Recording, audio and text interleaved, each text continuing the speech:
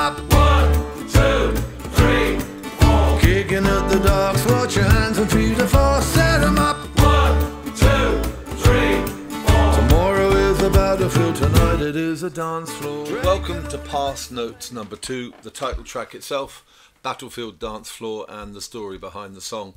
Well, really this starts off with a rhythm. I got to know Johnny Kelsey from the Dole Foundation and the Afro-Celt sound system very well in the last 2 or 3 years, and I really fell in love with that Bhangra rhythm, you know, the Bollywood rhythm. And if you see the band live, you'll see the way that Johnny gets everybody to dance. This Punjabi folk dance where they raise their hands into the air on the offbeat. And here's the basic rhythm. I'll play you a bit that Johnny sent me.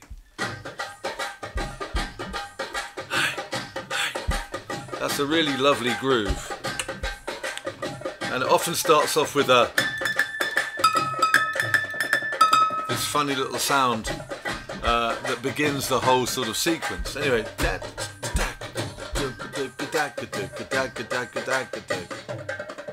So that's the basic sort of groove. And so I put a tune to that, you know.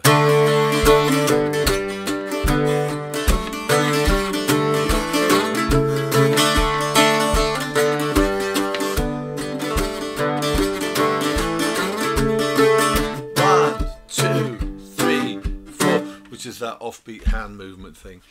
And when we went into the studio, Cormac put this amazing part down on the talking bowran.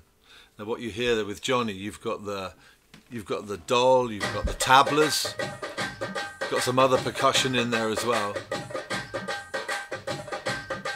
And what Cormac did was with the talking bowran and some other hand percussion, and I think he may have put a bass drum on there as well, is tried to replicate that Bhangra sort of rhythm section, but it also sounds, it's almost got a bit like a Morris dance sensibility to it. So anyway, that's the tune.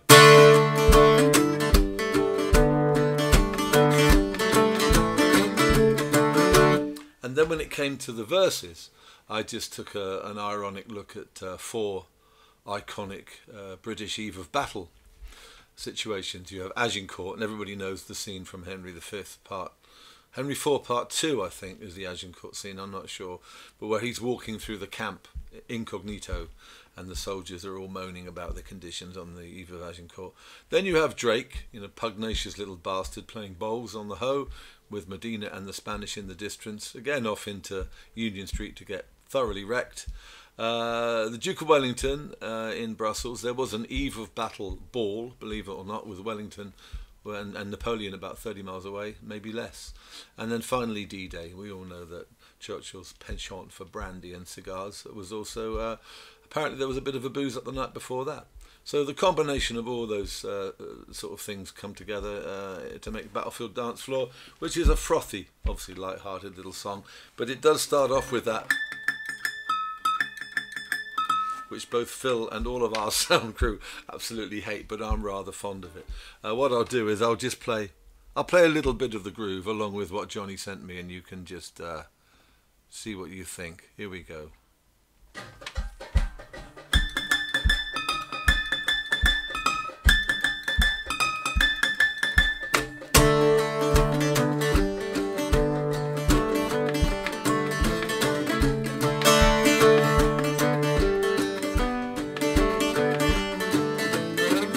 Get 'em up,